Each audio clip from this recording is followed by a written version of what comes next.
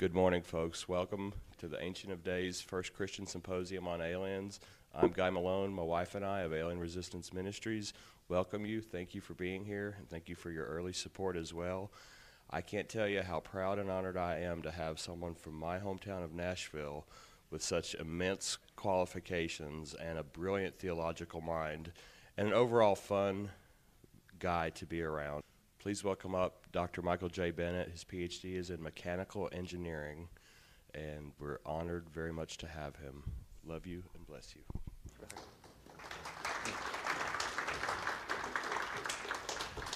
You know, I speak at a lot of technical and scientific conferences, and to my recollection, that's the first time I've been introduced with a shofar, and I sort of like that. I think I'd like to take that with me. That's a wonderful blessing, and it's something that I always associate with the Ancient of Days conference. And I tell you, it is a group of people and an experience that is near and dear to my heart. I don't know if many of you all are new. This is your first experience here at Ancient of Days. But I came as an attendee in 2005. I've been raised in a very mainstream Christian environment, Christian home, Baptist background, wonderful Bible teaching, wonderful experience. But for all of the wonderful teaching, I wasn't quite sure what I was going to encounter when I came here in 2005 with a list of what I consider now historic speakers. And over the time of being here for that conference, I recognized that the Lord was doing something very wonderful with this community of people. And only part of it was related to the content of what's spoken about. Some of the more difficult things that are alluded to in the Bible, discussed in the Bible, and that are affecting our way of life today. But when I was in the audience, seeing this wonderful, amazing teaching that actually brought me closer to the Bible, it actually re-illuminated parts of the Bible that maybe we'd skipped over, you know, in my upbringing or Sunday school. And it helped me to have a deeper understanding of who God was, what His purpose was and His mission. And it was just a fully enriching experience. In fact, I remember seeing the Holy Spirit really move amongst the group of people. I saw restorations of relationships. There was spiritual warfare that went on there. And I can remember an older gentleman, a friend of mine who was a real mentor of mine, he and I just left here with our mouths open, just wondering, what have we just experienced and what have we seen? And so that's something that I've taken with me, and it's really prepared me in the years since then. I think the Lord has really used it as a tool to help expand my eyes to what He's doing within the household of faith and in the body of Christ. And the folks that you hear speak here, I know they don't toot their own horns except maybe when the conference starts. These are individuals that have sacrificed much. They don't have institutional support behind them. They don't have all of these other groups that are undergirding their activity. They do this because they have a passion and believe they're sharing God's truth as they seek to study it together. And the other thing I've observed about this group is this group works together. I've been in a lot of groups, even in Bible prophecy, where everybody goes off in their own compartment and they sort of compete against each other and try to push books. This group works together. They get together, they compare notes, they try to study the Lord, they pray together, they lift each other up. And that's why it's such a privilege for me to be here today. And I just want to make sure that's on the record that I just considered it an incredible opportunity when Brother Guy asked me to come speak. The people here who speak are such incredible scholars in the work that they do. And in the radio show that I do, Future Quake, I try to make it a forum where people like themselves and in other cutting-edge topics, they have a forum to come and reach a mainstream Christian audience that we reach in Nashville, Tennessee, in the greater Mid-South area, where we actually are on a conventional Christian radio station. The Lord gave us a 4 o'clock drive time every day, where we can bring topics you don't hear elsewhere on Christian radio. And I think that's really what this conference embodies, is talking about issues that should be talked about, that should be conversed amongst Christians. It helps better prepare us for the days that we're in. And I want to thank each of you, the people who are attending today. You've made great effort to be here, and I want to thank you for being here. And also even the people who may be watching these DVDs. These DVDs go out to so many places. So many people see them and observe them, and I know they have the same transformational thoughts that I did when I first heard this information. And I also want to thank them for taking the time to watch this information, and the rest of the speakers that you'll hear as well in this conference throughout the DVDs. I would, if you don't mind, before I get into the meat and potatoes of the information, I'd like to say a quick word of prayer, because The information I'm going to show you is, for me, very complicated and complex. I want to make sure that it's presented in a way that's fruitful and that honors Christ. And I want to thank anybody here who's not part of the household of faith, that it was curious when you saw an advertisement about this, you wanted to set in. I just want to let you know I appreciate you being here and respect you as a true seeker. And I hope you find something useful from what you hear. So if you don't mind, let's just say a quick word. Heavenly Father, I thank you so much for the privilege of studying your word and studying what's going on in the world and your hand in it. Heavenly Father, I just pray as the speaker that I would not say anything that would express falsely upon you, or an untruth, or an information that would not express your will or who you are.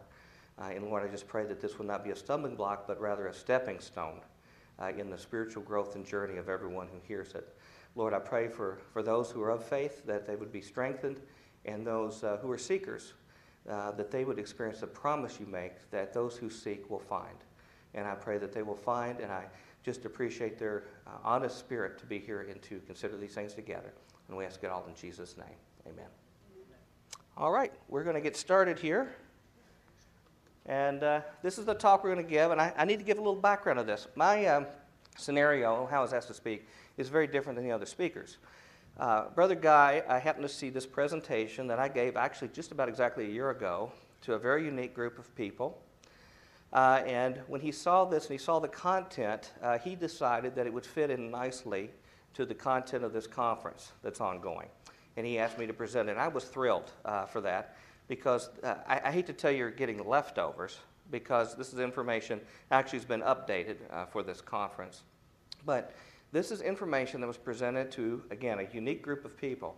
I don't know, a year and a half ago or so, I was doing some research for my radio show, and I happened to stumble across this group called the International Institute of Integral Human Sciences. Very innocuous name, not very descriptive. But I happened to discover that it was co-funded by the United Nations and the World Council of Churches, which is very intriguing. You would think, well, if you've got a church institute and a civil type group like the UN, it's probably something related to getting food for people, or some kind of help for people in destitute areas. It actually was a religious organization. It's called an NGO, a non-governmental group or organization, that actually are the kind of groups that really pull the weight in the United Nations. And this particular group that's funded by both institutions, actually in effect, and I'm paraphrasing here, is creating basically a new world religion. They're creating a new global religion as a political tool to help unite people together. And I recommend, if you're curious or looking more about this, go to iiihs.org, 3ishs.org, and you can read about it yourself, because they're very straightforward on their website. And in fact, one of the things that really jumps out is they have a new religious order that ministers can be ordained in. It's called the Order of the Transfiguration.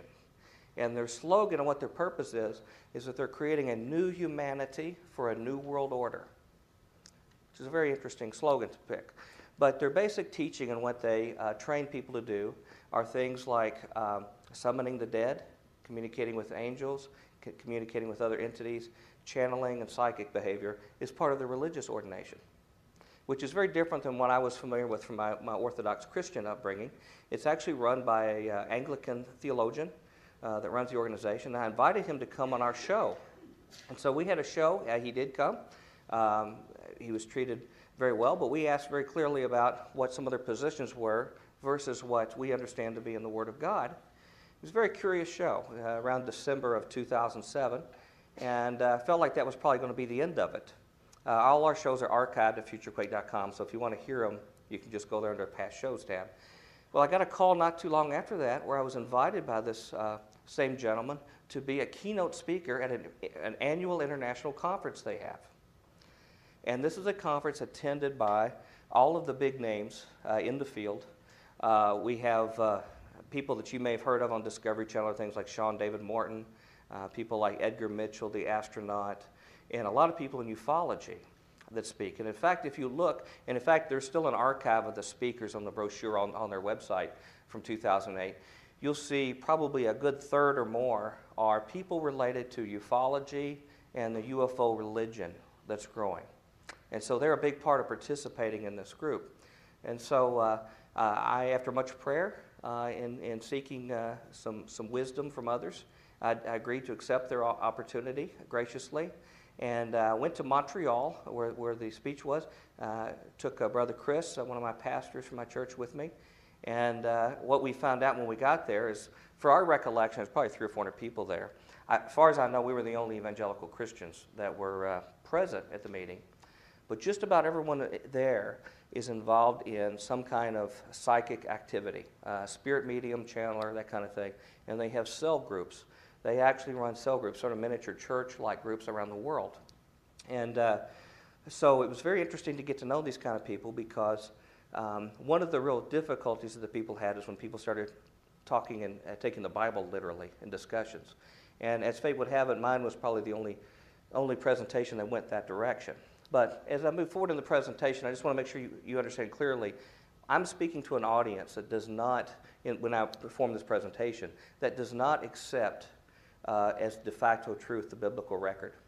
And I went under the guise that this was more of an academic type fact-finding group that was putting information out at the table that we'd actually grow and understand what was going on. But I found my information was very different than the other speakers that were present there at the time. So it was a very unique experience. So we can proceed on with the discussion. Now, in the scope of my discussion here, what this presentation goes into is in line with the original focus or scope of their whole conference. Their conference was focused on the reconnection of heaven and earth. They believe that spirit mediums and channelers have been breaking the portal, so to speak, and speaking with beings in the other world up to this time. But the portals are going to get ready to open wide open to the whole earth and to all the people of earth. And so that was the theme of all the speakers. And I'm talking this presentation, you'll see, about the challenges that happen when heaven and earth collide. And so I present a little bit different perspective than most of the speakers, is what's going to fall out when this happens. So basically, I'm going to show you here a historical record of the communications between spirit beings that we have recorded in history and what was the aftermath of that communication. And I'm looking at things that were classified when they were recorded as a non-divine variety. And I think probably our pastor, Mike Heiser, here can explain these terms better than I can. I think it's called hagiophany versus theophany.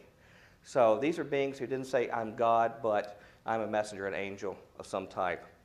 And then I'm going to share a little bit of commentary from the biblical record, which actually overlaps some of these events that we hear historically. And it's just a little small portion that I have in here. And then talk a little bit about what some of the admonitions from the Bible about spirit communications. Some of you in the audience may be participating in these kind of things, and you may find this interesting.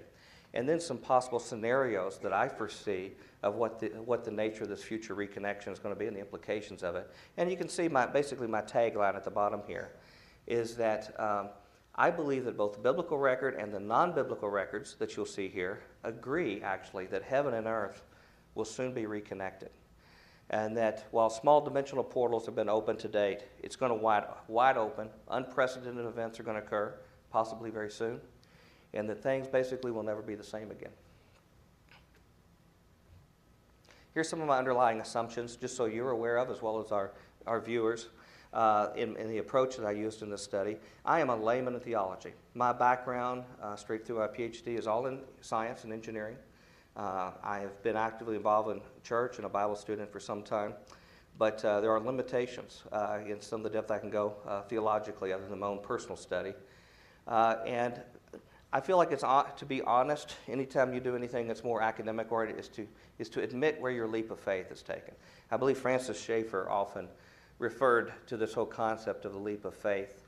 And we all do it. Every scientist does it. Every agnostic, atheist does it. There is something where you ultimately accept as truth and you build your foundation of your beliefs on it. And where my leap of faith comes from is that I believe in the accuracy of the biblical record as it's actually recorded. And the reasons why I believe that is the best leap of faith of any to take is that over 1,600 or so years, I see a harmony in the record from the authors over all the books of the Bible, something that's unprecedented of any other book in history. We have a record of prophecy where we have people at a known dated period of time spoke the words of God about events in the future. We know they came to pass literally. And in fact, God says in His Word that that's a sign to know that I am God, when I speak it and it comes to pass. We have eyewitness testimony. We have people, even up to 500 people at one time, saw a resurrected Jesus Christ. Many of those people stuck with their testimony until death. They paid for their life, believing what they saw and what we have recorded in the biblical record, and then my own personal experience. What I've read in the Bible and the principles of it, I've tested in my own life, I've tried it, and I found that it works. And so I have a personal experience that says that I can trust it. And there's basically three areas that I believe about God's Word. I believe it's accuracy, that what it says is really what happened. I believe it's authenticity, that when it says Daniel wrote something, that Daniel wrote it. Or that when this event happened, that event actually happened. And then it's authority, that ultimately if we look at all of these very complex issues in life, everybody has an opinion. We look at all these different opinions. But for me, ultimately the buck stops on what the Word of God says. And so that's my final barometer I will use for this information here. And so my goal here in doing this is to try to avoid some kind of pick and choose theology where I can take the parts that fit my thesis and throw away those that don't. We have to be very honest in what we do. I think the speakers here do a tremendous job of that. In one role model, I've mentioned Dr. Heiser. I think he tries to let the text fall where it may, and he will routinely challenge his thesis and his studies, and I think we need to discipline ourselves that way to do it. Okay, we're going to go into the area of historical interactions with spiritual entities. I'm going to have tons of information on each of these slides. I have this currently uploaded at futurequake.com on the front. You'll be able to also see these slides through the DVD as well. So for time's sake, I may not hit all the bullets, but it's supportive information of each of these. So we're going to look at individual events that we have reported in history of these interactions. Okay, trying to start back in the farthest back. The land of Sumer, the area of the ancient astronauts. And by the way, I'm going to go through a lot of names of kings, other people who I'm going to mispronounce, so just bear with me on that. If you want to shout out the correct pronunciation, I would not be offended by that. So just be prepared for that. The plains of Shinar, where we know where the Tower of Babel was built, where the whole empire of Babylon was created. It's known by many names in the literature. In its language, it was known as the land of the Watchers, or Anunnaki is another word that you read in the literature. And evidently a land of some beings of some type that had influence over the people there. And there's all sorts of other records in Egyptian records.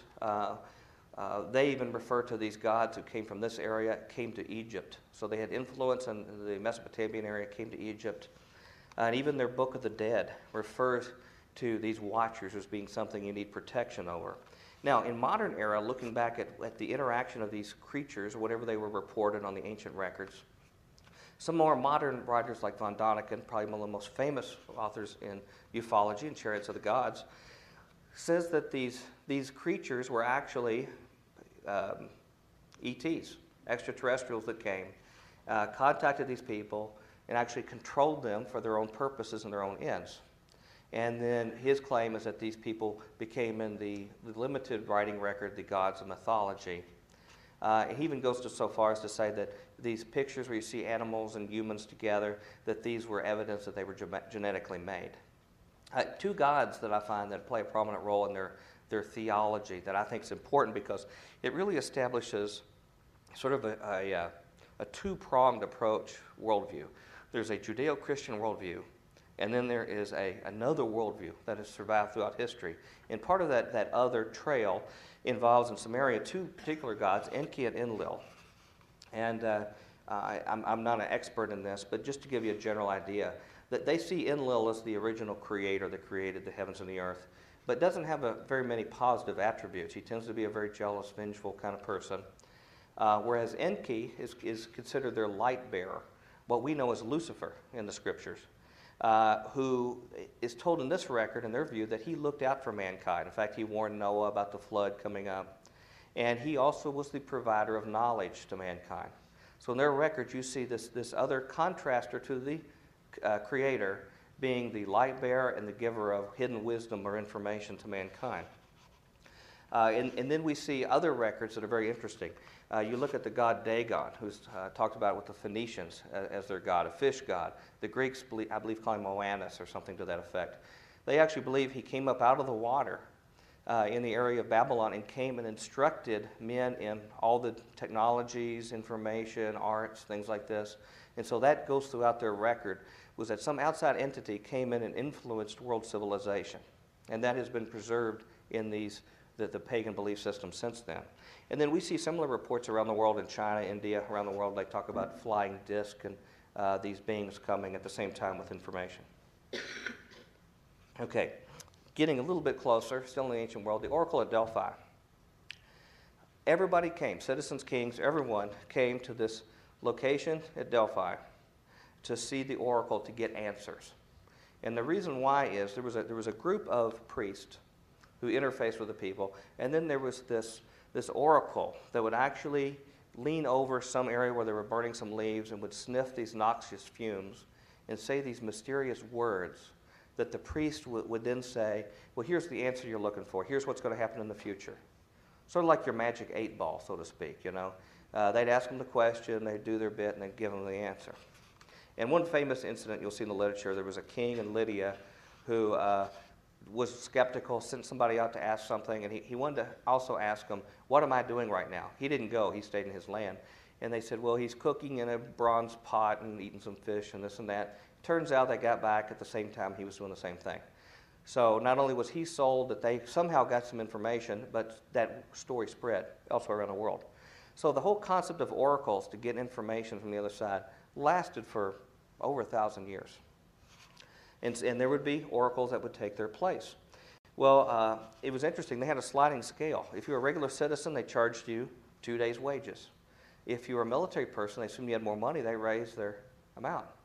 So we see a merging of sort of a little business growing out of this whole process of contacting the other side. That lasted really in force until about AD 362. The oracle said, the age of Apollo is over, because they felt Apollo was down in that pit telling them, which is very interesting because you read the Hebrew version of his name in Revelation being in a pit as well. But they said, oops, it's over. And so it was thought to have died out. But now we have evidence that people are going back and doing these same practices today. They're trying to set up the same thing and get oracle data, reproduce the techniques and rituals that they did. There were other oracles. There was one for Zeus, who spoke through the oak trees. When the oaks would blow, they would get information, and the Roman augurs. So this was a whole system of communicating, getting information from the other side. Now, Kabbalah.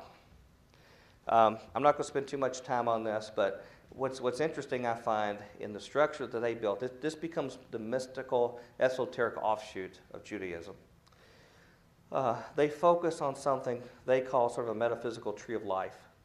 But the number 72 keeps coming over and over and over again, where they talk about these ministers, or 70, these 70 ministers over the 70 nations.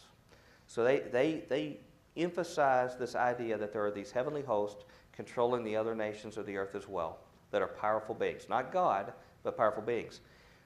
You'll find that aspect of it even consistent with some other Christian theologians like Dr. Heiser and others have talked about, that there was a time after the tower when, as the Bible says, the nations were numbered according to the number of the sons of God, or Benai Elohim. So there begins an influence of these other beings that's on a national scale, and they talk about that. However, what you'll find within mainstream Judaism, they still understand, at least in portions of it, that God warns against conjuring spirits. And that's what they attempt to do, is to get information from using these rituals and techniques to get information from these entities. In fact, one quote I found from the 13th century, the Book of the Devout, from a called more mainstream scholar of Judaism, says, if you see one making prophecies about the Messiah, which is the main thing that they did in Kabbalah, you should know that he deals in witchcraft and has intercourse with demons, or he has one of those who seeks to conjure the name of God.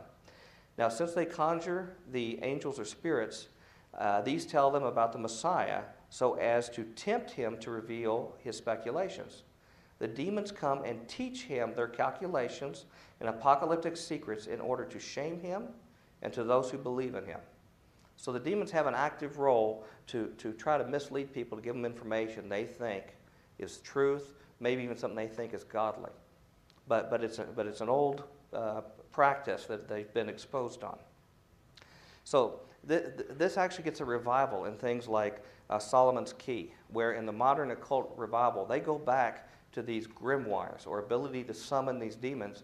And in the modern era, now they're repracticing these same techniques and beliefs as well, too. Even Aleister Crowley, some of you may be familiar with, he used their techniques of summoning these 72 angels or demons, however you want to call them, ones like Baal, for example, and others. But one of the things they're known for is they've consistently tried to handpick who was going to be the Messiah of Israel, and it hasn't worked out to date for them. And even the tarot cards, there's a relationship that I've read in the literature between what their pick for these angels or beings were and the definition of why they picked 72 tarot cards. And I've just mentioned a little aside here. There was a panel session after I gave my talk last year at the UN meeting, and one of the panel people was actually a Kabbalah expert, which was sort of interesting after I gave this talk. And he said that he admitted in front of the audience, I've got the audio, that he says, we have known for a long time that Jesus was the Messiah, but there was a big cover-up. And it goes way back to around the time of Christ. And he said this on a public record, so I just found that rather curious. Dr. John Dee. Okay, he's known to be sort of a magician or astrologer, kind of mathematician in Queen Elizabeth's court. And he actually ended up being imprisoned by Queen Mary for sorcery, although I think he did help somewhat Queen Elizabeth. Now here's a story of a man who wanted to serve God by his testimony, wanted to be able to be a servant of his, but he had a tremendous intellect, and he really wanted to know the deeper things of the world. And unfortunately, that led him to take extreme measures to try to find that information. And what it led him to do is to do something called scrying, where they actually have a crystal ball. And they use this as a technique to contact these spirits. And he used a medium, a gentleman, Edward Kelly, to be able to do this. And they practiced and learned something from this angel they contact called Enochian magic. And it's basically a three-dimensional alphabet that has some kind of power when it's organized in a certain way, when it's recited in a certain way. And it was some powerful language from beyond that could do things. And ironically, the Aleister Crowley and other people today in the modern movements have taken that and are reusing it. And they consider that the most powerful form of magic. But it said, just to say some of the comments that were conceived by him, it said that he was looked upon as a caller, a conjurer of wicked, damned spirits. He thought he saw himself as a pious Christian, but others said that he sought wealth, that he operated in secret. He worked with another secret group called the Rosicrucians. But if you notice on there, one thing that really caught their attention is one of these entities they were talking to said that Jesus was not God, that prayer should not be made to him, and sin did not exist. Reincarnation was a reality. And it terrified the medium that was doing this. What do those particular beliefs relate to? How many New Age conferences have you been to with those same exact phrases? These ancient records say the exact same thing. Okay, Muhammad. You typically don't think this kind of thing with Muhammad, but this other monotheistic religion was born out of a communication between, according to Muhammad's testimony, he was seeking information in a cave, and he says Gabriel came to visit him. Okay? Eventually, he said Gabriel took him to Jerusalem. He met Jesus, Abraham, and Moses. Okay? And in the early years of his, if you studied Islam, there's a lot of violent clashes. There was almost like a violent overthrow that occurred to convert people. There was other developments going on, political and elsewhere then too, but that was basically the order of the day. The main claim they made was that that Christianity and Judaism had their text corrupted. And what Gabriel was doing was telling him single-handedly to Muhammad that what all they had done through all those years was wrong, and he was going to get the right message of what the texts are. And part of that belief was that Jesus was not divine, he was not the Son of God, even denying the crucifixion of Jesus.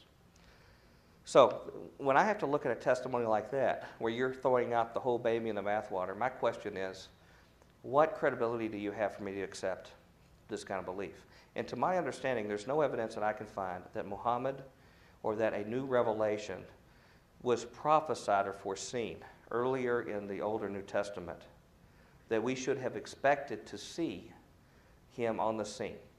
As we know with Jesus, when we know he was testified that he was on the way in the Old Testament very clearly, we don't have any kind of record of that. Although, ironically, he's highly regarded by the Mormons.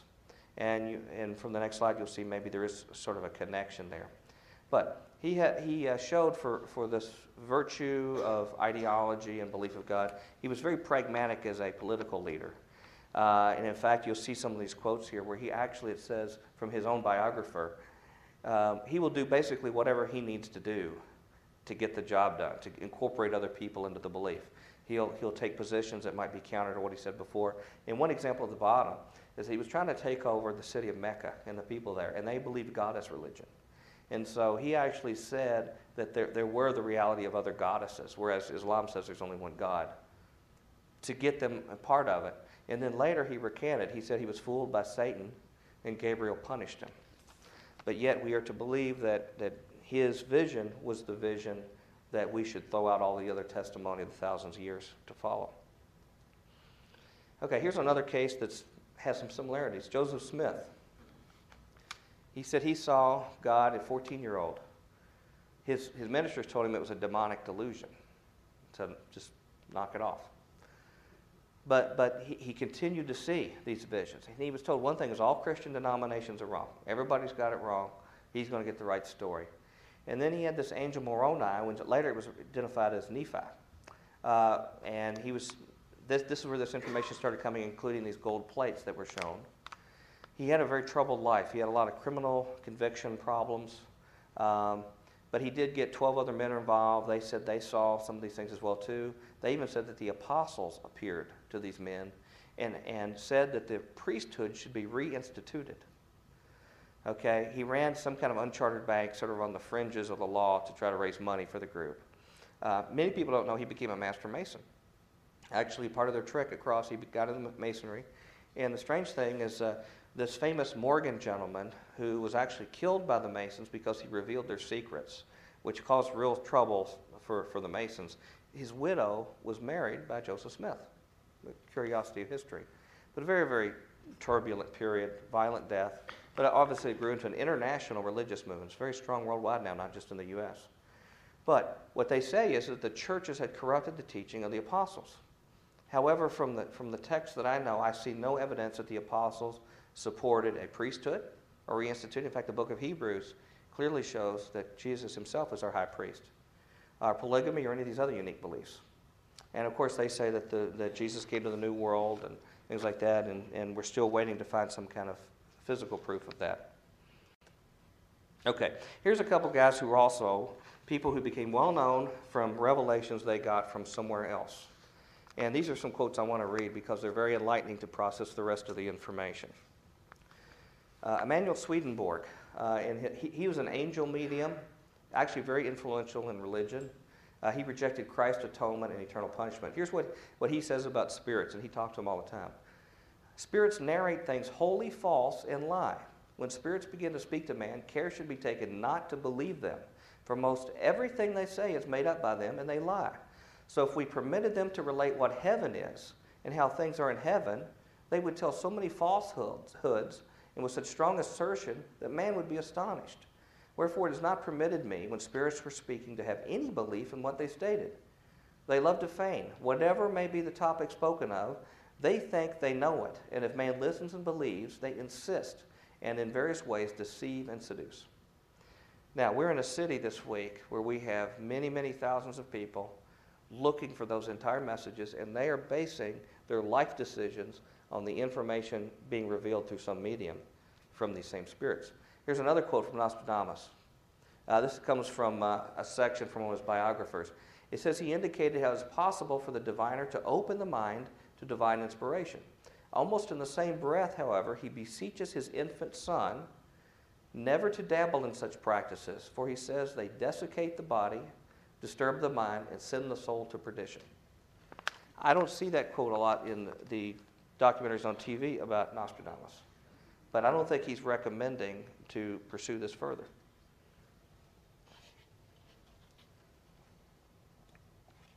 Okay, moving along the timeline. The modern spiritualism movement. It's typically considered, by my knowledge, And I got a lot of this information from Chris Pinto of Adullam Films. I highly recommend his Megiddo documentary series. He has one, Megiddo to the New Age. It provides a lot of useful information. Margaret Fox in Hydesville, I believe, New York, 1848. A spirit began talking to her and her sisters. The word spread about it, and then this happened to more people. And it really became, from what I understand, sort of a parlor game for the wealthy. They have seances and hear spirits and knocking and try to talk to the departed. But many in society are very powerful. Our political leaders, industrialists, others took it very, very seriously. And the spirit that first started contacting said a new era was starting, and also mentioned that there was no such thing as death. Again, promoting this whole idea of reincarnation and going on. Just a few people that came out of this. There was a Dr. Quimby, who became an extremely well-known healer. He was the one who started saying these things that we now recognize in the New Age movement, that Jesus was a man with higher wisdom.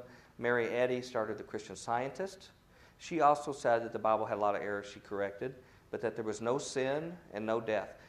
A consistent theme we're finding. Another healer came, Andrew Davis. He says he met with the ancient Dr. Galen in Swedenborg, channeled him. Just skipping down a few of these, even the government has been involved in this. This is well-documented fact, it's not rumor. CIA, KGB has been involved in ESP, remote viewing, even something they call psychotronic weapons, which actually affect brain waves. And if you watch your TV this week, you'll find out there's a new toy coming out on the market where they take your brain waves to move a ball and do other kind of things. They've got people moving, and there's really some neat things. People in wheelchairs being able to move with brain waves and things. But this is now becoming mainstream.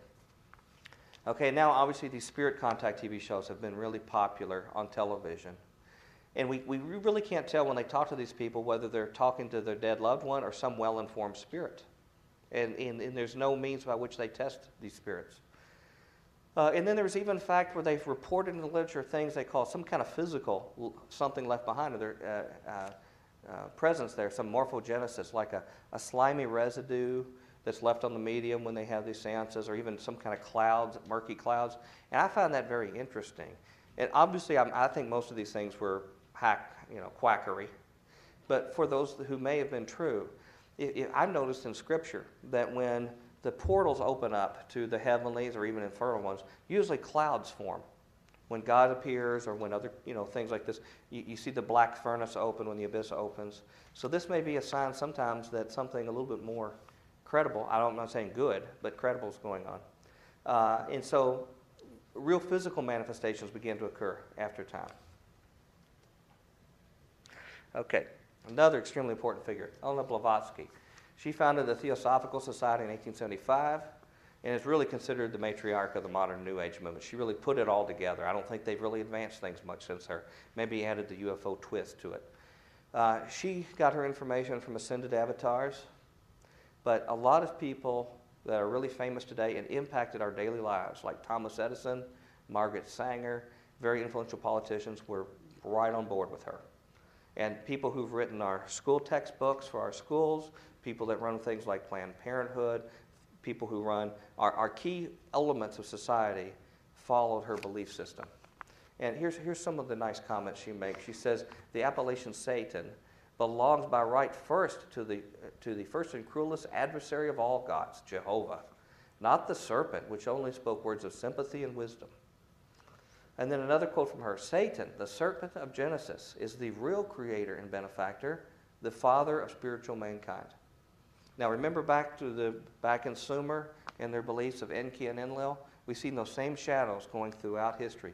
There's two versions of what happened in life and what impacted mankind. Makes things simple, two choices, A or B. Okay, then the concept she came up with, these Atlantean or Lemurian root races, was actually used by Hitler to espouse Aryanism, that there was some pure race of elevated capabilities that came back from the areas of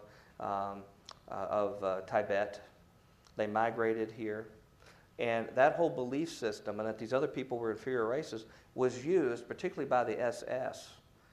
They had a completely clean conscience when they killed the Jews because they were taught that these people would be reincarnated as something worthwhile. Currently, they were not worthwhile, but they would come back better. So their belief system, religious system, completely explained and exonerated their consciousness to do the horrible things they did in the concentration camps. It's a surprise how many people don't understand that the swastika, the veneration of swastika, came from Blavatsky and from the New Age movement through to Hitler when this was presented to him. Now, he had a spirit guide, and he actually began taking drugs to actually contact the spirits through his mentor, Dietrich Eckart. And one of Eckart's quotes on his deathbed before he died, after he had trained Hitler, he says, "Follow Hitler. I've initiated him into the secret doctrine." Same kind of language used in the New Age movement. Opened his centers of vision and given him the means to communicate with the powers. And amazingly, he has this amazing rise to power. And so, in fact, it goes to the fact that, they've actually found these Tibetan monks in Berlin that they had kept there to use for their religious purposes when they invaded Berlin, the Allies. Okay, here's some quotes just to tell you the impact. This first gentleman, David Spangler, is if people understood how influential he is on a global scale, you would be shocked. Some people do. He runs organizations that really define the agenda of the global UN movement, which is very interesting, quoting this when I was speaking to a UN audience. He says, "Lucifer comes to give us the final gift of wholeness. If we accept it, he is free and we are free. This is the Luciferic initiation. It is one that many people now and in the days ahead will be facing, for it is the initiation of a new age." Now, this woman, Barbara Marx Hubbard, is a prominent teacher in New Age circles. She almost got the vice presidential nomination back in the 80s on the Democratic ticket. She just missed by a whisker on the ballots of doing it. She's had a big influence even in some evangelical circles. Here's some of her quotes from her channeled spirits have told her. She says, "The choice is, do you wish to become a natural Christ, a universal human, or do you wish to die? People will either change or die. That is the choice." So this is the soft, cuddly side of the New Age movement. Another quote she had from her, this is a quote from her spirit she channeled. "Out of the full spectrum of human personality, 1/4 is electing to transcend, 1/4 is destructive, and they are defective seeds. Now as we approach the quantum shift from the creature human to the co-creative human, the human who is the inventor of godlike power, the destructive 1/4 must be eliminated from the social body. Unfortunately, you are not responsible for this act," talking about her. We are. We are in charge of God's selection process for planet Earth. He selects, we destroy. We are the riders of the pale horse, death. So, that's not quite the kind of loving, "Hey, I'll lift you up, brother. Let's all just grow together" kind of spirit. This is what's said to disciples. Okay, Aleister Crowley. Having all these wonderful, sunny figures here. Aleister Crowley. His biographer says it was some kind of homoerotic experience he was experimenting with that led to his encounter. A portal was opened with an immanent deity in 1896, started as a cult interest. And then his first phase was to try to get hold of a guardian angel. But one of the things he's most famous for is something called the Elemental working, 1918. He was the really modern expert practitioner of magic in the occult. And he says he created a vortex using this old Enochian magic in Druidist era to create a vortex between the seen and unseen. And this presence called Lamb came through, which the pictures he drew looks just like the alien grace. If you all study this, I'm sure you've seen it. But he built on this magic of what was delivered by these angels before. And then he had another revelation from this person, Iwas, who said he's a messenger of the forces ruling this earth. And he recommended using strange drugs. Now, remember, who does Antichrist worship? He worships the god of forces. I believe the book of Daniel says.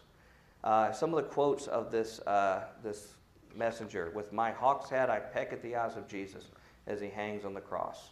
And this serpent Satan is not the enemy of man, but he who made gods of our race." And what they plan to do, their operation, is the initiation of a new eon. Then the whole planet will be bathed in blood. And the bloody sacrifice is a critical point of the world's ceremony of the crown and conquering child. So he didn't stop there. He tried to get a demon out of the abyss and open the gates of hell. And that's why the British press, also some horrible things he did to real people at real time was found out, that they called him the wickedest man in the world. But he believed that this new age of Horus would overthrow Judeo-Christianity. And what he got for his faithful devotion to his leader, faithfully supporting him in a message, he died a penniless drug addict. His wives and lovers were driven mad, children left to die. Okay, Edgar Casey. Everybody going okay with the pace on this? Everybody comfortable with it? Edgar Casey His family business is well connected with Freemasonry. He found that he had trance-induced psychic abilities after he went under hypnosis. So he went under a hypnosis event, and all of a sudden his life changed. He had these new features. He was invited to give readings at the White House for President Wilson. Other top-level government officials and celebrities routinely came to him in Hopkinsville, Kentucky to get readings. Some of the things he taught, he said he was a Christian, but when you read his theology, he believed in this thing called Christ consciousness, in the reincarnation of Christ and other biblical characters, and that self-deification was possible. Okay, he's going his own thing, but really doesn't this match up to the New Age alternative view? And that hidden wisdom could aid man's quest as well as these great spirit guides. He said that the spirits told him that in the future a great initiate would lead humanity into the age of Aquarius. So they're looking for their one-person ruler too. And that, of course, he had some things that didn't work out too well. He thought Atlantis would arise in '68 out of the water, and then LA and San Francisco would be destroyed. But a lot of his work involved things about the Great Pyramid. And one of the other great esoteric writers, as far as notoriety, was Manly P. Hall, who commented on his channeled messages and says, "The time will come when the secret wisdom shall again be the dominating religious and philosophical urge of the world." And I believe the group that I spoke at last year is evidence of that. It says, "The day is at hand when the doom of dogma will be sounded, and out of the cold ashes of lifeless creeds shall rise, phoenix-like, the ancient mysteries." And let me just remind you, the group that I spoke to last year, their emblem of the IIIHS is a phoenix rising out of ashes. That is their emblem. It says, "The dying God shall rise again. In the secret room of the house of the hidden places shall be rediscovered. The pyramid shall again stand as the ideal emblem of solidarity," blah, blah, blah. Now, what did Jesus say when they said, many are going to come and say, Jesus is here. They say, look out in the desert. He's here, but do not believe that. Look, he's hidden the hidden chambers. Do not believe that. Look at that last quote. Okay, Jack Parsons. He was a founder of a rocket company, Aerojet, very popular defense contractor today. And he was co-founder of the Jet Propulsion Laboratory, one of our national labs. And he is considered the most critical contributor to the U.S. space program. He is really the father of modern rocketry. He also just happened to be, in his satellite, the top occultist in the U.S., a disciple of Crowley. He was Crowley's man in the U.S. and the head of a group called the OTO, which is one of the most occult groups that does some of these practices. He came up with a nice jingo of the Antichrist for his name. But he did something similar to that Alamantra work and took it to the next level. He did something called the Babylon working, January of 46, excuse me. And he worked, of all people, L. Ron Hubbard of Scientology fame, who had recently joined his group. They went out together in the desert and did this old magic ritual work to open a portal for the great whore Babylon. And you know, after all my years of studying the Bible, the first time I heard about this was at Ancient of Days 2005 when William Schnoebelen brought this up. And I had to go home and do some homework, and I was shocked to find out what went on. And so he was intending this great whore Babylon to be a consort for the Antichrist. And they say in their writings they actually saw some kind of corporal manifestation that actually occurred from the witnesses. Basically, what did happen to Parsons after all that? He was a great hero in the defense area. He ended up being betrayed by L. Ron Hubbard, who took his wife and his money, lost his job. FBI got concerned about what the things they were doing. He had a very mysterious, violent death. But I'll just point out this era we're talking about. Think about all the things that happened around this era of time. We had, from the middle of 45, we had the first atomic test where we were actually showing our ability to destroy the world. This Babylon working occurred a few months later. We had the death of Crowley in 1947. We had the Roswell and other UFO sightings happen in 1947. The Dead Sea Scrolls were found in 1947, which also included ancient books like the Book of Enoch, which showed how old they were and how they were revered by the Judeo-Christian world, which actually gives an explanation for what may be going on here. And then we found the finding of the nation Israel. So it just makes one wonder if there was something of real spiritual significance going on in that period of time, and that maybe some kind of portals were opening up, and there were activities on both sides that just were taken up a notch, maybe suggested we're entering into the last days. Okay, this is a new slide I added. This fellow, William Branham, is really revered by a lot of portions of Christianity, And I put some of these in here just to be fair, to show some examples on all sides. But William Branham has some curious things as well. He was the father of the modern era faith healer movement. And he had a very early vision as a young person, although he had very little Christian teaching or influence as a child, exposure. But he had this prophetic vision, and then an astrologer came to him and told him that he believed he was born under a special sign. And he took that from the astrologer as endorsement from God. And he said he considered it like, if you remember the divining spirit, the woman that had a spirit in her and kept saying, this is Paul, and these are the great things he's doing. Of course, Paul rebuked her. But he began a healing ministry about the same period of time as these other things. And then he says he has angelic visions in 46 that began the modern healing revival. Tens of thousands of people, tremendous response worldwide. But he says in the 60s that he met angels to open up these 7 seals of revelation. And it was said by others that he could read people's minds or had discernment. But some of the things he didn't quite right. He thought that the millennium was going to start in 1977, but now still many believe him to be a great prophet. But most of your modern day healers you see on TV sort of came out of what he did. Now, some of his theology is not very popular within most of Christianity. He believed in a oneness Pentecostal belief, no Trinity, no Father, Son, Holy Spirit, manifestations of God. And he also taught about something called the serpent seed, with Eve and Satan having intercourse, having children that Cain came from. Very, very interesting. Now, I think you all know about a lot of this, so I'm not going to spend much time on this.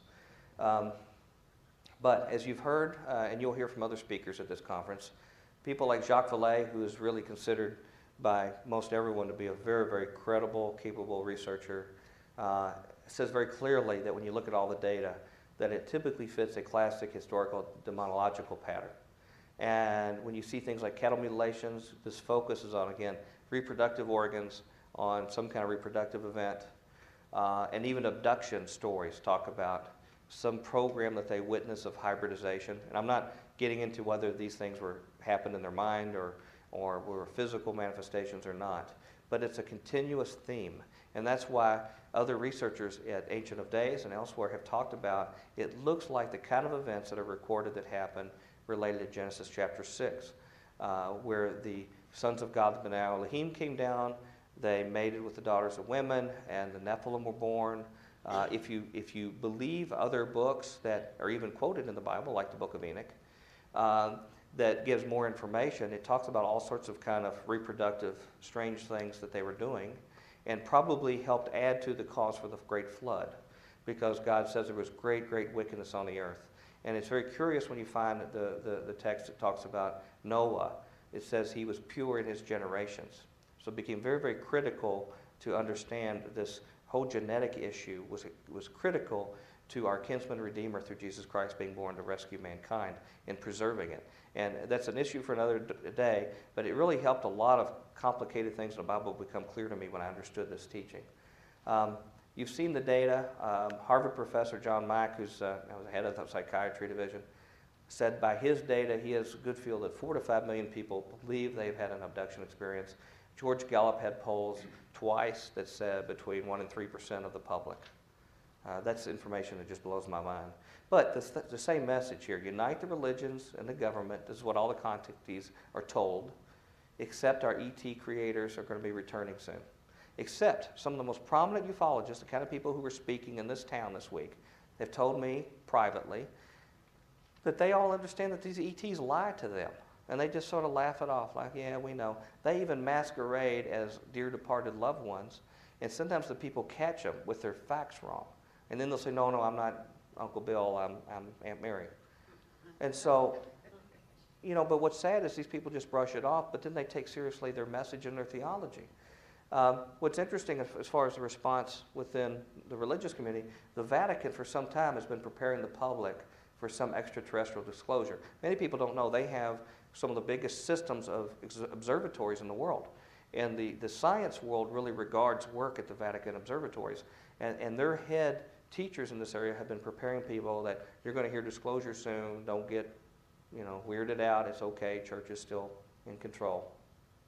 And in fact, I had Linda Moulton Howe on our show recently, some of you may know, and she had mentioned on our first visit on the show that government people had told her that they understood that these hybrid non-humans were dispersed in the public, and that was one of the biggest concerns they had. So I can't verify any of that, but it's very curious when you look at the image of Daniel, the statue. You read it in the King James, it talks about the iron mixed with clay and the feet and the toes of the last days, that it says, they shall mingle themselves with the seed of men. And it makes you wonder who is they is and why are they different than the seed of men. So maybe something worthy to look at further. I'm going to skip through this. I know our time's getting by us quickly. But the Council of Nine is a separate group that has brought in some top-name people who are spirit mediums. And this Council of Nine, these spirits say that there are 9 original gods of Egypt. And so they are channeling through these people. In fact, some of the people who've come in this group as channelers, it turns out, had connections to the CIA and to some mind control projects like MKUltra. So we have this whole thing of this mystical pursuit. You have government people with their agenda infiltrating it. So who knows what kind of agendas are going on here. Some of the people who were used as channels to talk to these people, Uri Geller, the spoon bending guy, people like Dr. James Hurtak, who actually spoke at the same conference I was at, and others. Here's some of the messages they talk about. They're always apocalyptic, talk about spirit evolution, transition to a new age, and they really focus on the Great Pyramid, where information is going to be revealed from that here in the last days. And then their last quote here from them, there's a new kind of children amongst you. These new beings that are coming and being born on your planet have sonars in them to help them in their service. And a lot of people see this relates to what you hear in the news about these starseed children, which actually have their reunion back in Nashville, Tennessee, where I come from across the country, or the indigo children. You've probably heard, like ABC documentaries, Diane Sawyer's talked about this phenomenon of these children. Okay. The Marian expeditions, I really don't have time for this. I would suggest that you study that further. But basically, these visions, they saw something that they called a silver spinning disc in the sky. Dr. Lynn Marzulli, one of our speakers, has done a lot of work on this as well, too, in his books. But some of the things that these secrets that were out related to the end times, there are some that are teaching based upon this vision. There is a key between Islam and Christianity. I find this curious. I really can't interpret it, the significance. They believe because of the veneration of Mary by Islam as well as Christianity, they think that this is a key, these events, on uniting these religions. But it's all about these secrets that are supposed to be happening in the future and 3 warnings coming soon. But it's actually created factions within the Catholic Church. But people who've actually taken the records of what these people saw said it sounded a lot like a UFO kind of thing with the spinning disc and things. I wasn't there, I can't say. Okay, Lord Maitreya. He's one of the most modern guys that sort of pulls all this stuff together. The avatar of the Aquarian Age. He said he is the Messiah that's going to unite all of these religions, including Buddhism and Hinduism.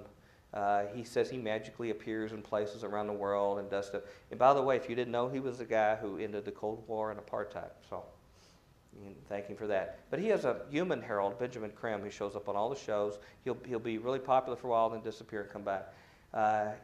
He put these articles in these newspapers, and now they've got large funding. This group's really well funded, saying that Christ is now here.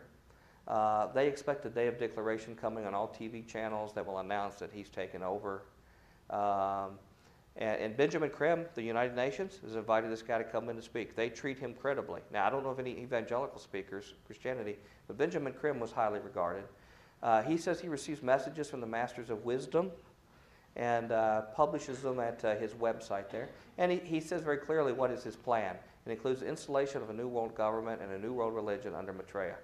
And he gives a little more theology here. He says, Lucifer is the name of a great angel, not an upstart in heaven who revolted against God and became the devil. That is a complete misinterpretation. Lucifer means light, and that comes from the Latin lux, lucius, meaning light. It's the name of the angel who ensouls the human kingdom. So they make it very, very clear where they stand. Okay, here's a couple just new slides I put in, and then we'll try to process this. I know our time's getting away. I was doing some recent study about this chemical DMT and did a show. It's show 157 if you want to look it up in the Archives of Future Quake.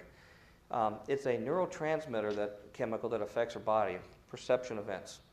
It is thought to be produced in the pineal gland right in the center of your brain. It's right where your forehead is, and elsewhere in the body, but it is normally neutralized by other chemicals in your stomach that take away its unique properties. But you can overwhelm it. And in fact, what shamans have done in the Amazon and other parts of the world is they can get this stuff out of plants and come up with some kind of tea that they drink that overwhelms it. And what happens is, almost instantly, they start seeing these entities that start telling them information. And most of them say it's a very, very terrifying experience, and they have to become acclimated to withstand this experience. So what do we do in the modern West? We think, oh, well, this is something we ought to get in the middle of. That'd make a good story. So just one example, National Geographic sent one of their journalists down, and I was reading the article about it. They got in their little religious circle, took the tea. Almost instantly, this person began falling, seeing doomed souls crying. This person was not religious, by the way. They saw these doomed souls crying out that they were trapped and doomed for eternity, and they just felt this absolute terror. And then they saw these 3 thrones established with these beings on them saying, you'll never get out of here, there's no hope for you, and just absolute terror events. And these other people in the circle would try to work to get these people back out. And I would call them basically consistently hellish experiences.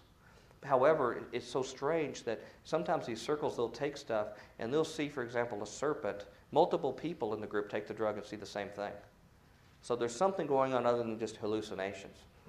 Dr. Rick Strassman did actually in the 90s, a respected researcher, a clinical psychiatrist, did clinical trials that were funded at the University of New Mexico, right here in the state, in the 90s, and it was documented in his book, DMT, the Spirit Drug. And what happened was when he gave to all this large body of people, he's just clinically taking notes, within a few seconds of the drug administered, they began seeing these grays, these aliens.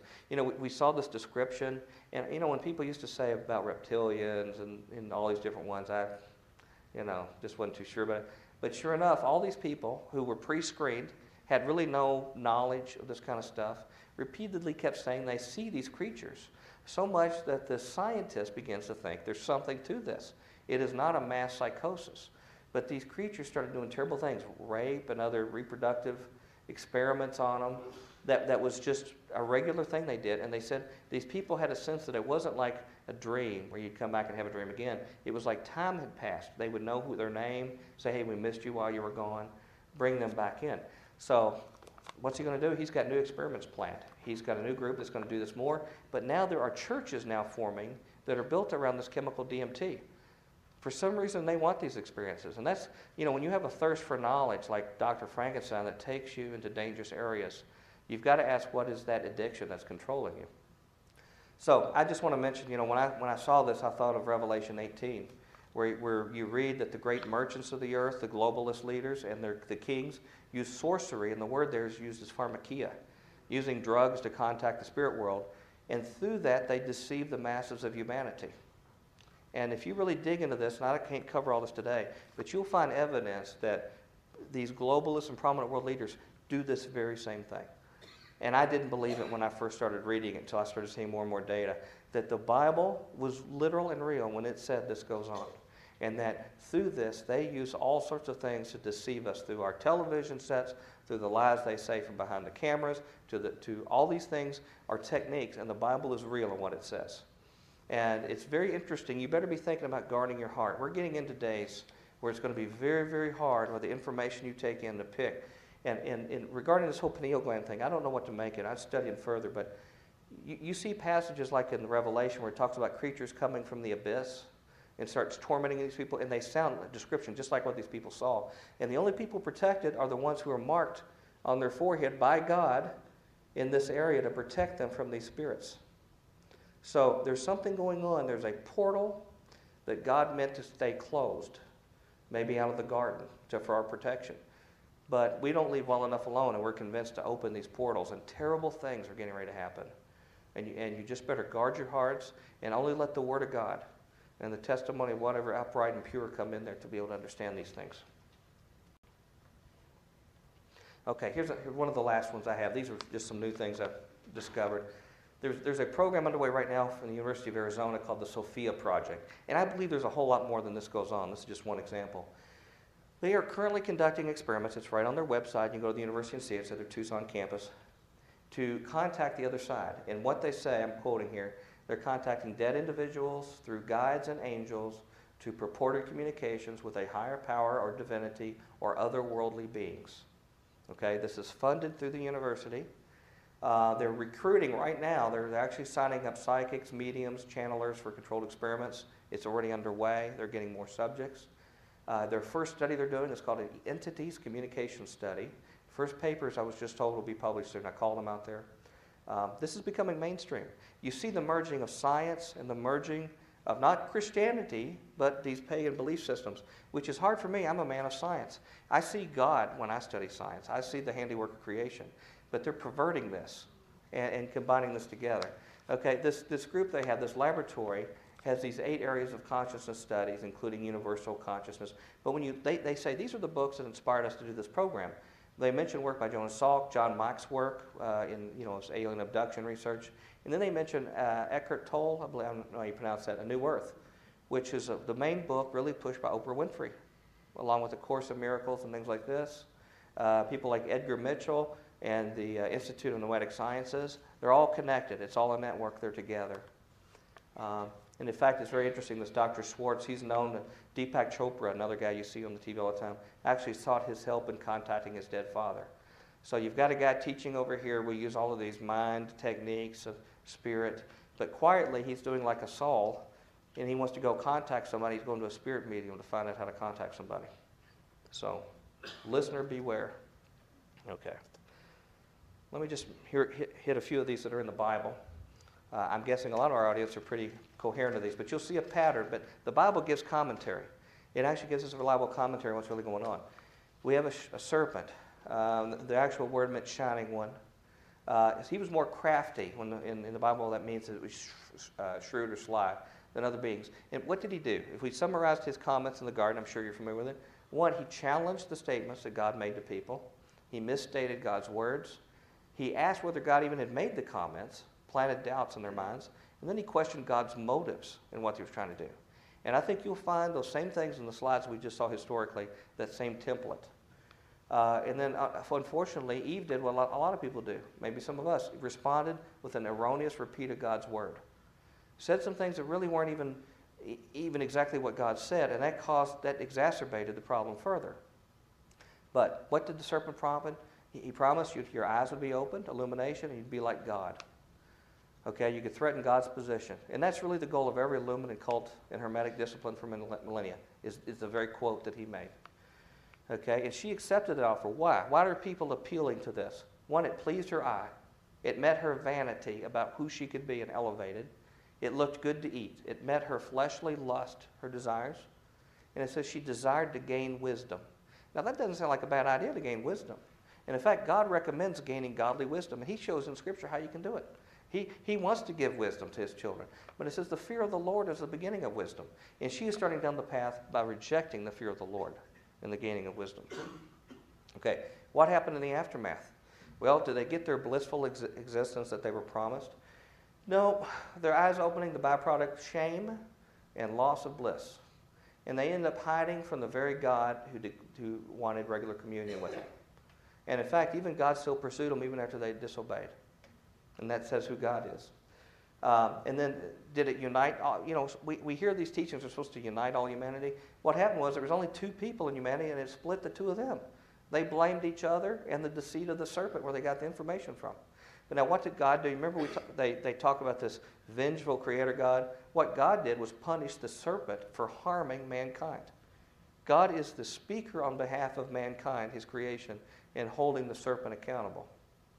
And God said, look, you're going to be at war. The seed of the woman, mankind, and these seed of Satan, including these evil angelic beings, are going to be at war forever. And that's partly what this conference is about, is the latest on what's going on in that battle. And mankind suffered greatly. The level of our communication with God suffered greatly after that and required great action on God's behalf of restoration. Isn't it very curious that serpent didn't tempt men with the tree of life?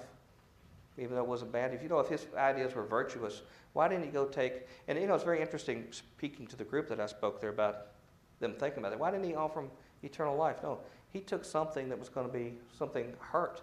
The one thing that could hurt him is what he offered to him. And again, fear, separation, and deception are the byproduct.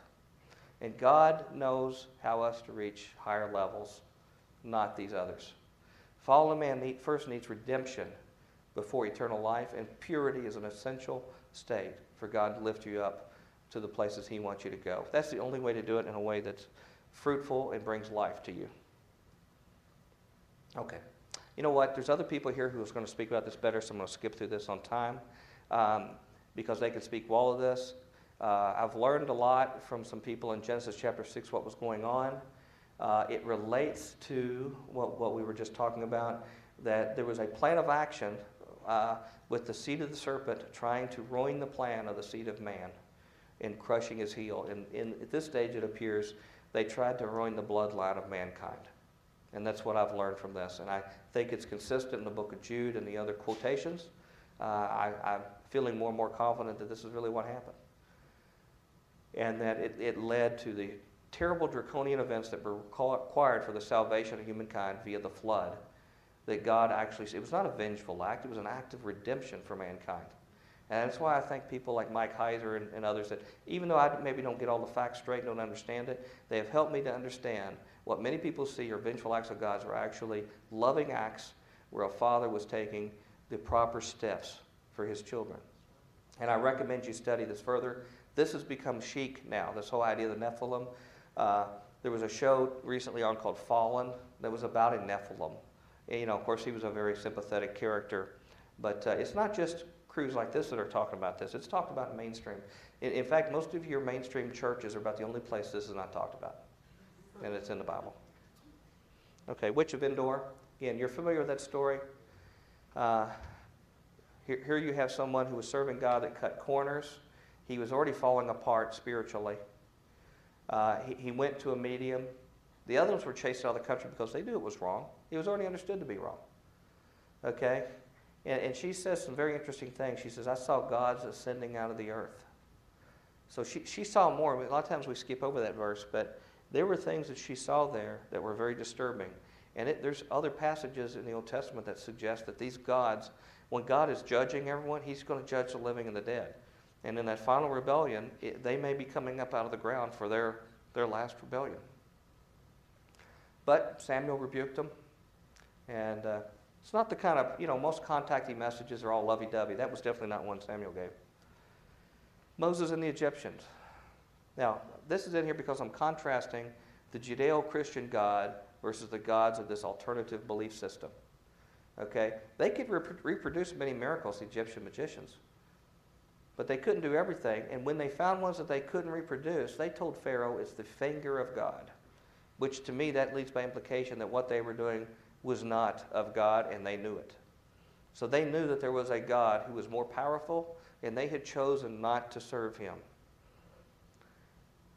And God makes it very clear. People, again, I don't hear them talk about this much when they talk about that story about delivering the children of Egypt. Yeah, He went down there to get His children out of there, but He had another big purpose. He says, against all the gods of Egypt, I will execute judgment. I am the Lord. He didn't say the people of Egypt. He said the gods of Egypt.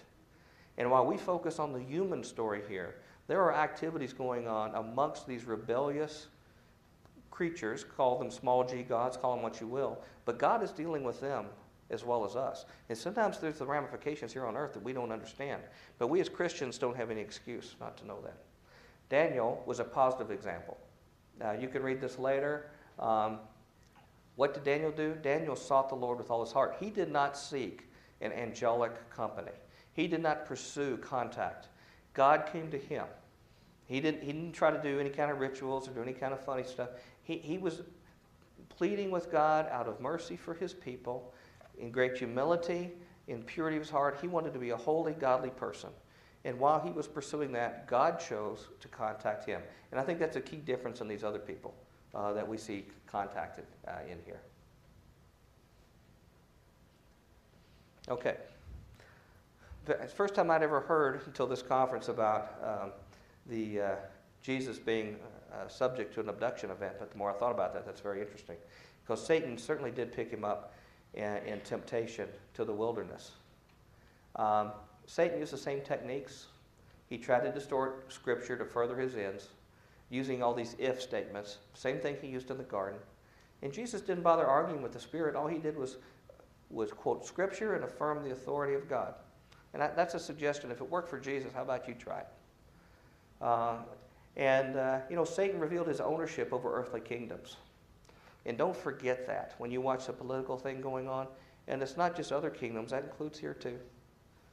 And he offered them in exchange for worship. He said he had them when he wanted to give them. And the Bible says he's the king of this world. Jesus knew no enlightenment would come from this light bearer. So he didn't even look for it unlike other people. So Jesus didn't debate him. He just dispersed him based on his authority. Now, why would you want to serve a guy who can be so quickly dispersed by Jesus? Why not serve Jesus himself? Okay, let me contrast Jesus as a contrast to these. Okay, Jesus Christ brought a message just like these other guys brought messages. But his witness was confirmed by prior revelation of the prophets and the Torah. And even a couple of the biggest leaders of Judaism appeared themselves on the Mount of Transfiguration to show their leaders, yeah, that's right, that's what our writing said. He fulfilled over 300 prophecies. You tell me any of these other people who are giving another gospel that they can make that claim. He was testified to others by the Father and Holy Spirit. And he said his signs and wonders were a tool, this is my understanding, to help the spiritually weak to understand his spiritual authority. He says, oh, you have little faith. You need a sign. But he wanted the spiritually weak to understand. And witnesses came forward to his resurrection. We have much more confirming data than any of these other alternatives we give.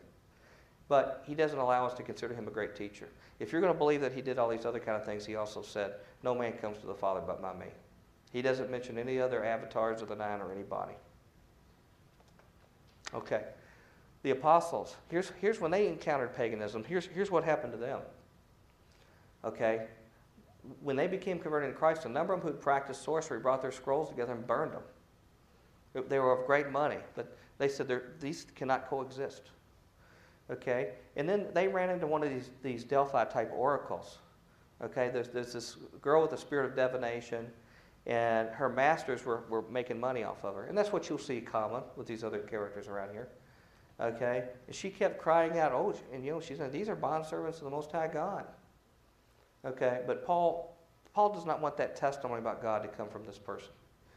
And so he says, look, I command you in the name of Jesus to come out. And it left. So, but the problem, that economic thing, there's another God I didn't mention, Mammon. And that other God plays a key role in all this too. There's always a buck to be made as part of this too. Okay. Just a few admonitions before I wrap up here. I've probably got, about most 10 minutes maybe. The nations that sought diviners were driven out. Okay, God says that the nations who were using these kind of techniques, he drove them out of the land to replace them with his people. Okay? There shall not be found any among you that makes his son or daughter pass through the fire or uses divination or observer of times. Okay, they're an abomination to the Lord, and because of these abominations, the Lord thy God doth drive them out from before thee. Okay, for these nations which thou shalt possess, hearkened unto observers of times, unto diviners. Let's look at American TV. How much do we have people going to a Deepak Chopra or some of these people that Oprah speaks to or others? Okay, are we one of those nations by definition? Okay, he says to his own people, give no regard to mediums or familiar spirits. Do not seek after them or be defiled. Okay, and the person who turns after them, he says, I will set my face against that person. Okay, this is no laughing matter. God takes this very seriously. And then he says, seek unto them. He says, when you say, let's seek unto those that have some familiar spirits and that mutter, should not people seek unto their God? For the living, to the dead, to the law, and to the testimony. If they speak not according to this word, it is because there is no light in them. So it makes it pretty simple. If you're looking at somebody, boy, they really pizzazzy. How do they line up with God's word? If not, God will show you how to deal with them. But here's an important warning for you. God says he will send lying spirits to the prophets, to those who are beyond repentance. It says, therefore, behold, the Lord hath put a lying spirit in the mouth of all these thy prophets, and the Lord has spoken evil concerning thee. And the reason why is because they disregarded the the doctrine and what they taught in the law and God's word, and he gave them over to these deceptive spirits because they rejected it. There are a lot of people in our churches that have left our churches and gone heard these deceptive spirits. Okay? And they're being held accountable by God for that. But we in the church also need to be held accountable to warn them about what's going on. The people you hear here speak will be faithful witnesses about this. But you need to go back and look in your own churches and houses of worship and see, are they being faithful in this mission? Okay? The Bible says, and you can read these verses when you get home, that deception will be predicted in the last days that will impact those who do not repent. And then it says that God shall send them a strong delusion that they shall believe a lie. And that's because they have already chosen a lie. Not because God wants to deceive people. It's because they are taking what they've already selected and want. And now is the day of salvation. If you feel like you've been convicted, you're going in that path, now is the day to set the right path, because there will come a day where it'll be beyond the time for you to make that decision. Okay, it says, for time will come when they will not endure sound doctrine. By their own lust they shall heap themselves teachers, having itching ears. Probably some of them on TV. And they shall turn away their ears from the truth and be turned into fables. Okay, and then they even make themselves look really good. They transform themselves, in 2 Corinthians, into light. It says that no marvel, Satan himself is transformed into an angel of light. So it's no great thing if his ministers are transformed as the ministers of righteousness, whose end shall be according to their works. Just because they look good and say nice things and make you feel good, they may say very virtuous things, but that does not suggest where their origin is. Okay? Jesus said, take heed no man deceive you, for many shall come in my name, saying, I am Christ, and shall deceive many. Okay? And the last comment there are certain men that have crept in. Crept in is a good description, unawares. Okay? Ungodly men. And they speak evil of things of which they know not. Okay? Now, again, this is a point for any of you who are following other angels, if you follow other spirits that are your spirit guides. God's Word says that even if you cling to some of the truth of God's Word, if you accept the part that you want to accept, the same Scripture, these same utterances says that all spiritual powers will be subject to Jesus' position and authority. When you hear these speakers that speak this week, these gentlemen are on the front line using Jesus' authority to stop these evil spirits and delivering people in their individual lives. I sure would have liked to have seen some of these gentlemen speak before that group that I was at the UN to show them what real power is, the power of Christ. Okay? Far above every principality and power and might and dominion and every name that is named. Okay? And at the name of Jesus, every knee shall bow. Not just men, but everyone in heaven and earth and under the earth. And here's another key point that I share with these people. They're looking for revelation everywhere. Maybe they can teach these Christian people, stodgy Christian people, a few things. It says that the church and the Holy Spirit will enlighten the spirits, not vice versa. In Ephesians 3, it says that the manifold wisdom of God will be made known through the church to rulers and authorities in the heavenly places. Now, that's just through the mystery and the wonders of God's grace. It's certainly not because of our capability or wisdom, those who are of the household of faith. It's through God's wisdom. He always humbles the proud. And then in 1 Peter, to whom it's revealed, it's reported to you that by them have preached the gospel, and to you the Holy Ghost sent down from heaven, which things the angels desire to look into. Angels may tell you they know something. They want to tell you hidden wisdom. Actually, you were subject to something they want to know something about. Okay? Wrap up here, last few comments. There are warnings on angelic spirit messages and their messengers. Okay? If you hear anybody preach, or an angel, any other gospel, they're to be accursed. Okay?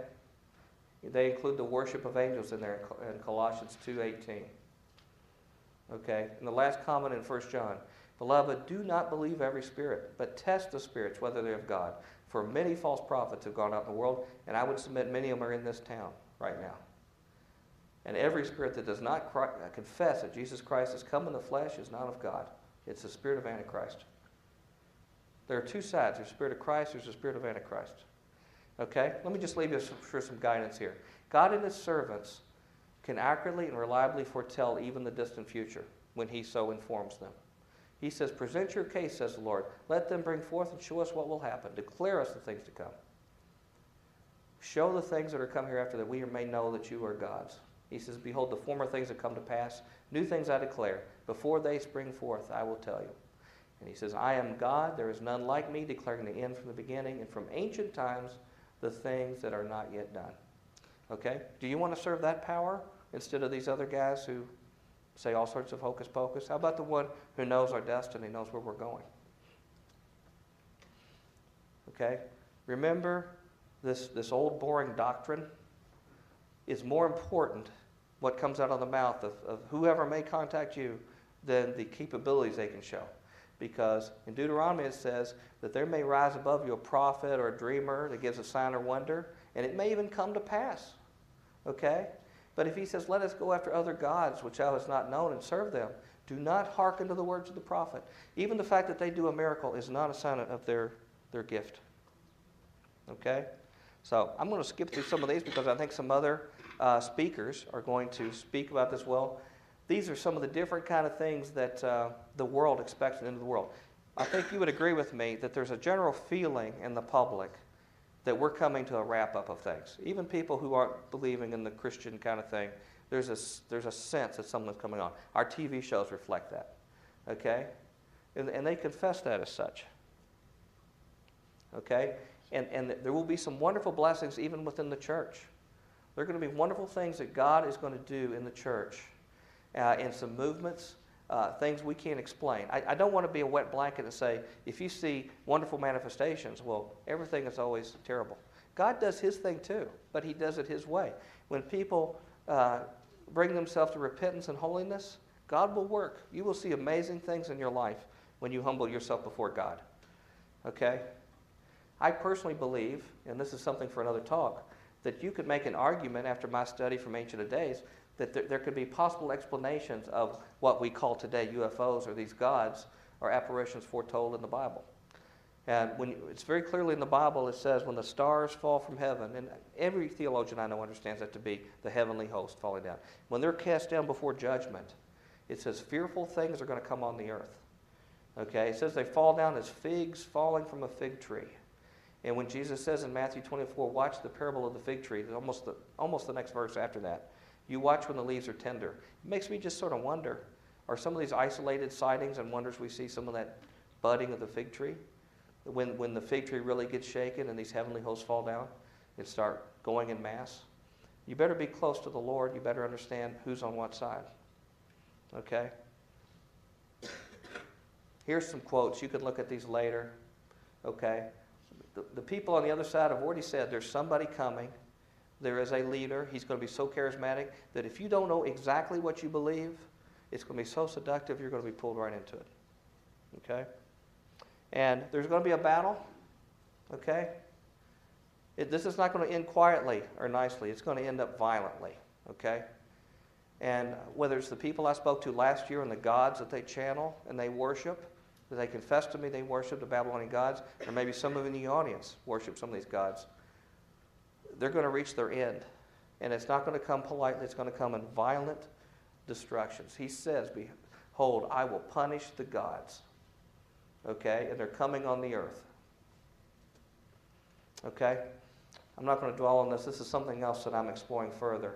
I believe when you look at people like Dr. Heiser and others who will be speaking here, to talk about this whole concept of the heavenly hosts and the sons of God and the fact that judgment is coming upon them, as said in Psalms, I believe there is a trial, and we can see it in the first few chapters of the book of Revelation.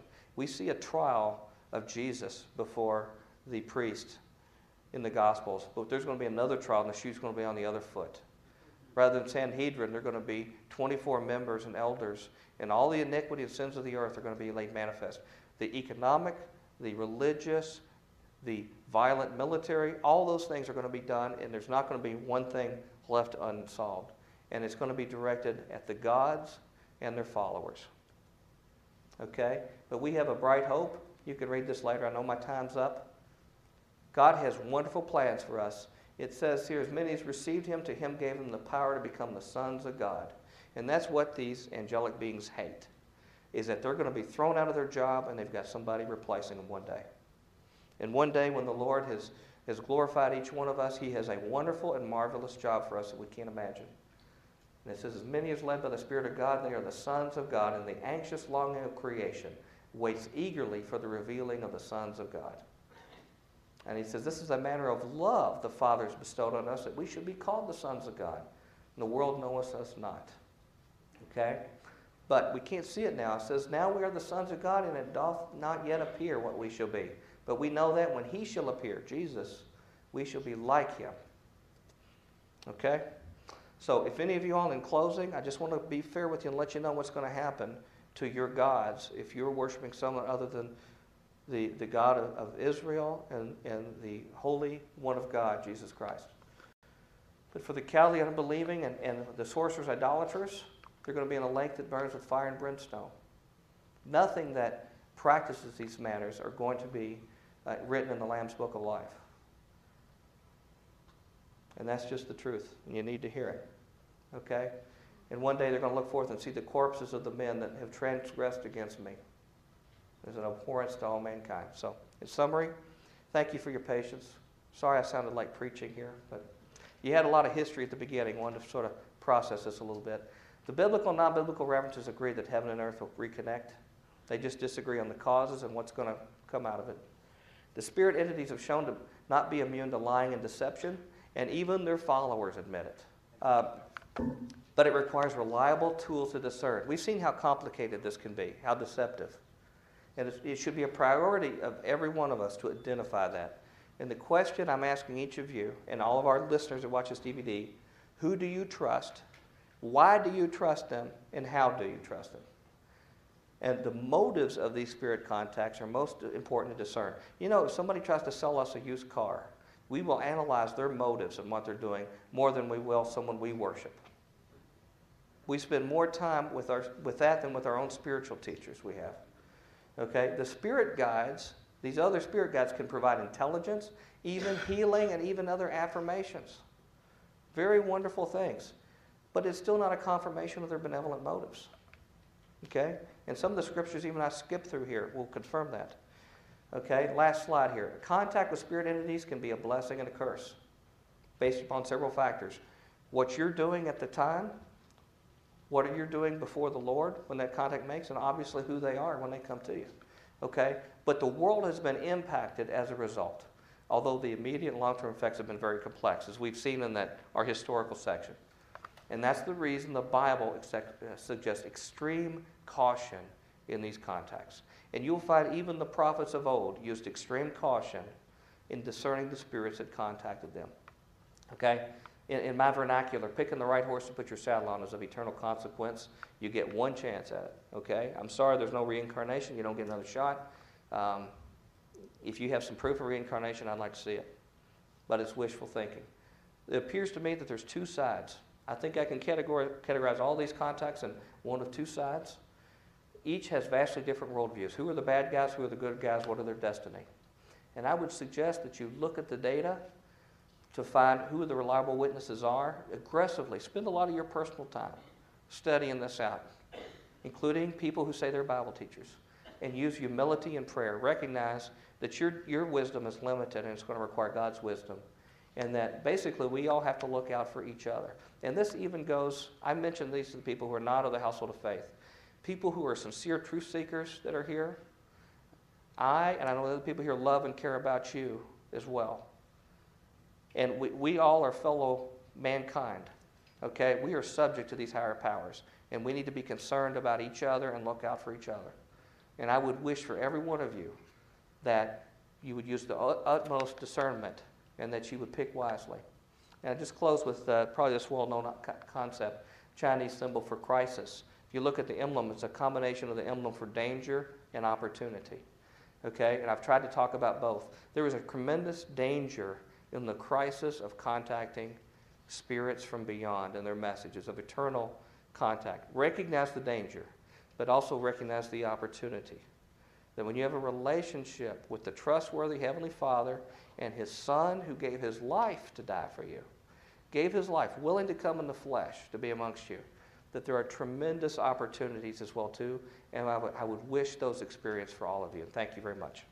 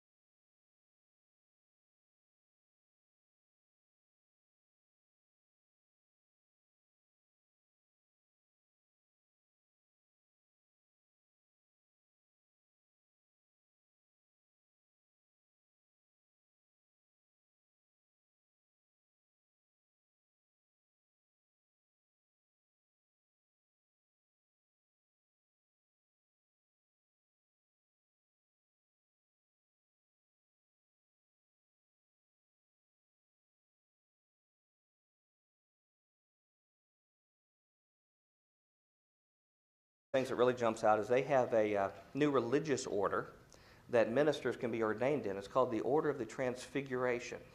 And their slogan and what their purpose is that they're creating a new humanity for a new world order, which is a very interesting slogan to pick.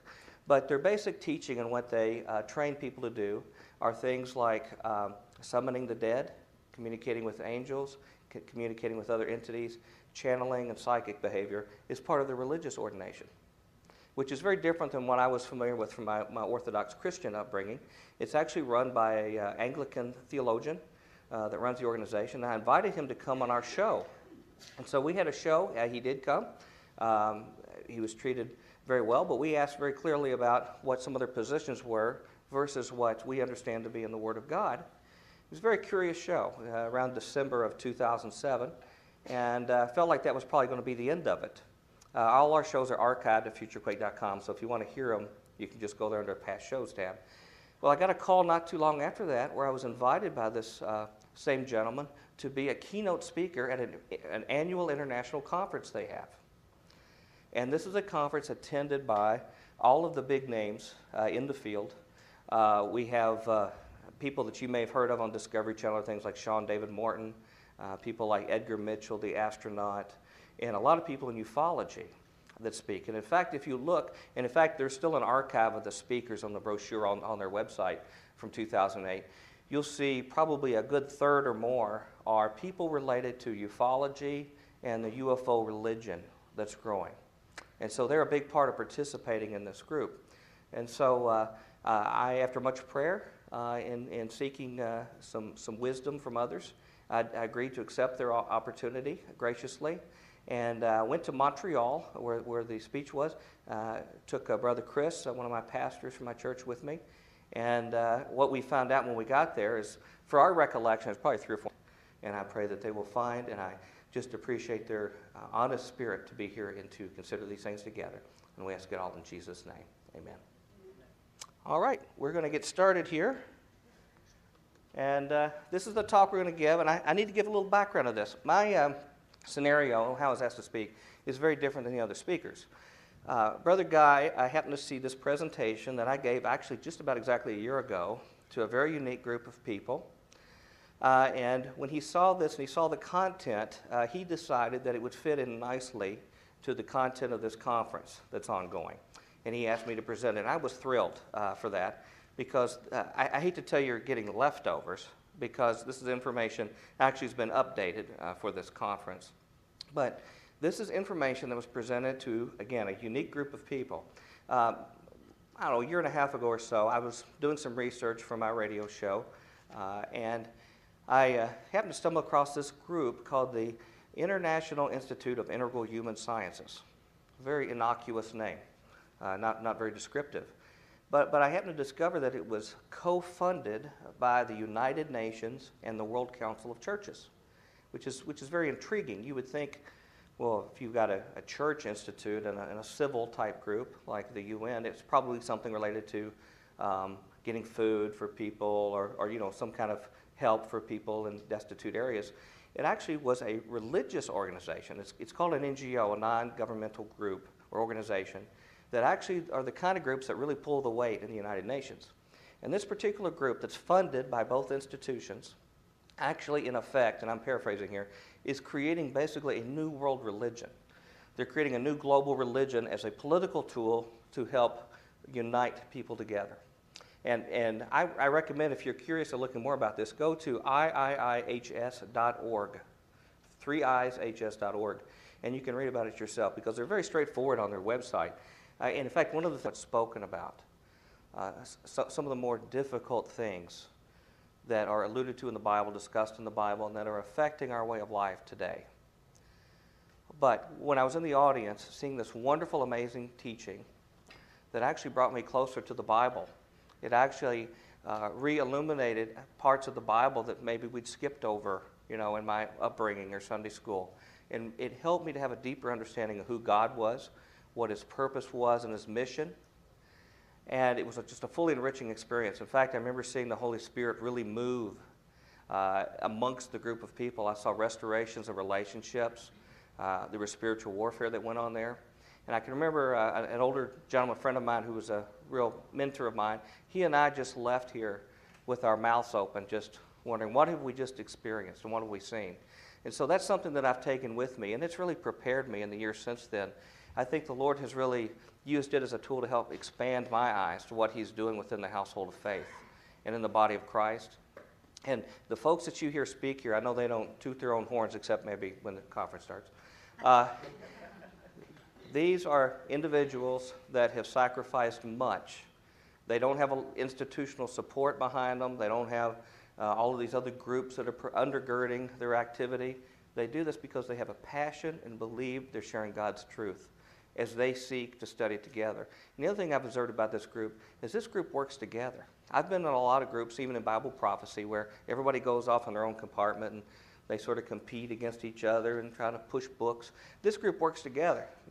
They get together, they compare notes, they try to study the Lord, they pray together, they lift each other up. And that's why it's such a privilege for me to be here today. And I just want to make sure that's on the record that I just considered it an incredible opportunity when Brother Guy asked me to come speak. The people here who speak are such incredible scholars in the work that they do.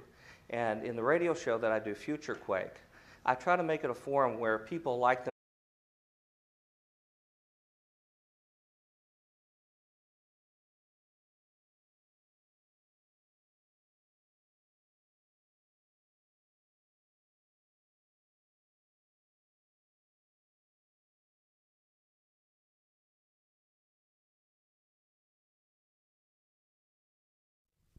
Good morning, folks. Welcome to the Ancient of Days First Christian Symposium on Aliens.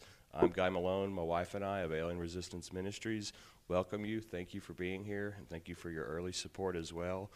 I can't tell you how proud and honored I am to have someone from my hometown of Nashville with such immense qualifications and a brilliant theological mind and an overall fun guy to be around. Please welcome up Dr. Michael J. Bennett. His PhD is in mechanical engineering, and we're honored very much to have him. Love you and bless you.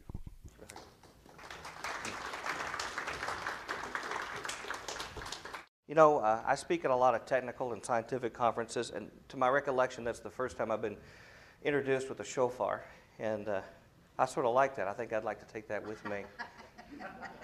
That's a wonderful blessing, and it's something that I always associate with the Ancient of Days conference. And I tell you, it is a group of people and an experience that is near and dear to my heart. Now, I don't know if many of you all are new. This is your first experience here at Ancient of Days. But I came as an attendee in 2005.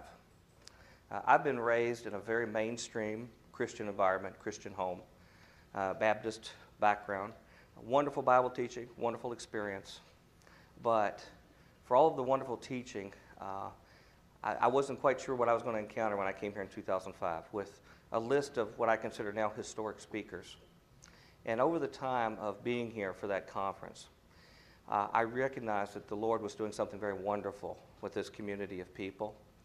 And only part of it was related to the content of themselves. And in other cutting-edge topics, they have a forum to come and reach a mainstream Christian audience that we reach in Nashville, Tennessee, in the greater Mid-South area, where we actually are on a conventional Christian radio station. The Lord gave us a 4 o'clock drive time every day, where we can bring topics you don't hear elsewhere on Christian radio. And I think that's really what this conference embodies, is talking about issues that should be talked about, that should be conversed amongst Christians. It helps better prepare us for the days that we're in. And I want to thank each of you, the people who are attending today. You've made great effort to be here, and I want to thank you for being here. And also even the people who may be watching these DVDs. These DVDs go out to so many places. So many people see them and observe them, and I know they have the same transformational thoughts that I did when I first heard this information. And I also want to thank them for taking the time to watch this information, and the rest of the speakers that you'll hear as well in this conference throughout the DVDs. I would, if you don't mind, before I get into the meat and potatoes of the information, I'd like to say a quick word of prayer, because the information I'm going to show you is, for me, very complicated and complex. And I want to make sure that it's presented in a way that's fruitful and that honors Christ. And I want to thank anybody here who's not part of the household of faith. that it was curious when you saw an advertisement about this, you wanted to set in. I just want to let you know I appreciate you being here and respect you as a truth seeker. And I hope you find something useful from what you hear. So if you don't mind, let's just say a quick word. Heavenly Father, I thank you so much for the privilege of studying your word and studying what's going on in the world and your hand in it. Heavenly Father, I just pray as the speaker that I would not say anything that would express falsely upon you or an untruth or an information that would not express your will or who you are. And Lord, I just pray that this would not be a stumbling block, but rather a stepping stone in the spiritual growth and journey of everyone who hears it. Lord, I pray for those who are of faith that they would be strengthened, and those who are seekers that they would experience the promise you make that those who seek will find.